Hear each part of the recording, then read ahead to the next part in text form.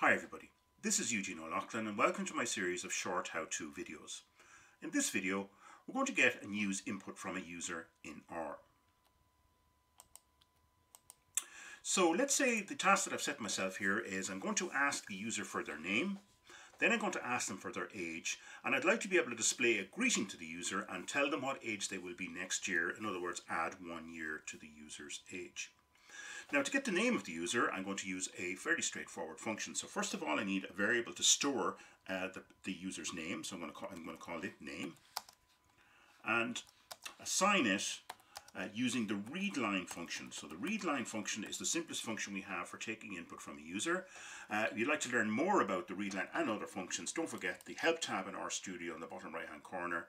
Type in readline in the search and you will get information about the read a line from the terminal function is what this does here. So it's a very, very straightforward function. You'll also get some examples in the code as to how it's used.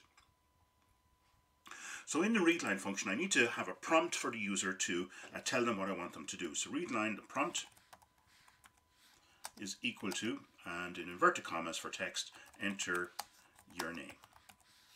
I'm going to put a colon and a space after that, so to make that look a little bit user-friendly. So I'm happy with my code here, so click on Run. And in the console, you will see I'm getting the prompt, enter your name. So if I click inside in the console and type in my name and press Enter, you can see over in the global environment area, the variable name now has a value in text of the value of my name, Eugene, in this case here.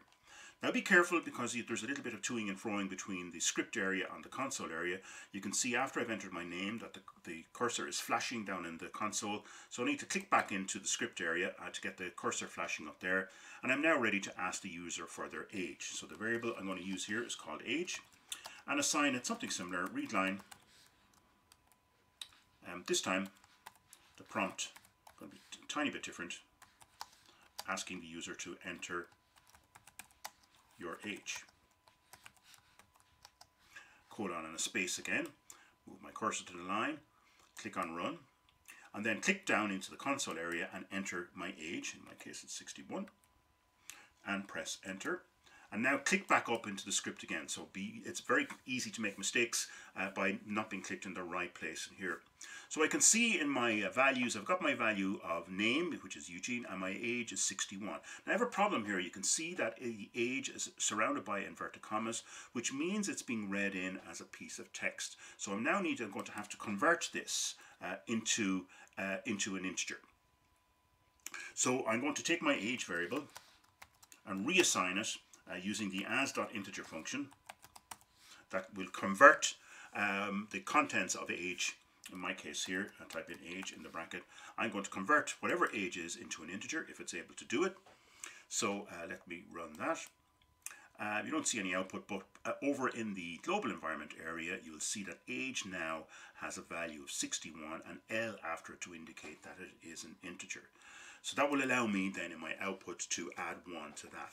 So I now want to output a message to the user to tell them, I want to say, hi Eugene, next year you will be 62 years old. So that's what I want to be able to do here.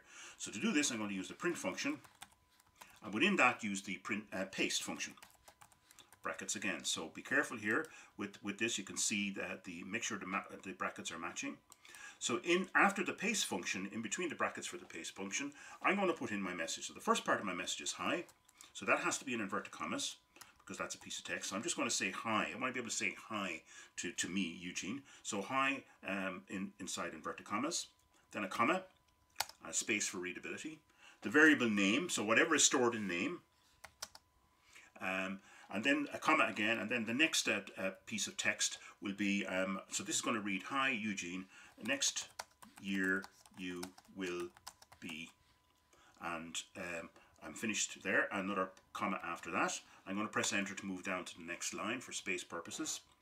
My age is stored in the variable age. So I'm going to be 62 next year, so I want that to be able to say age plus 1 to add 1 to my age, comma then, and I want to be able to say years old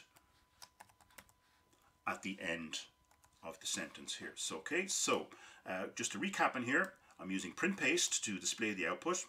I'm going to have an initial piece of text saying hi, then it's going to say my name, Then I'm going to another message saying next year you will be. Then I'm going to take my age and add 1 to it. And finally finish off the sentence with just a little bit of years old. So I move to the end of the line here and click on run. And in my output you can see it's picking up my name, Eugene, and my age, 61, adding 1 to it and displaying 62. So it might take you a little bit of working out there to figure out how this print paste command, this function is put together if you have not used this before. So that's how you get some simple input from a user and make some use of it. I hope you found this video useful. Thank you for your attention.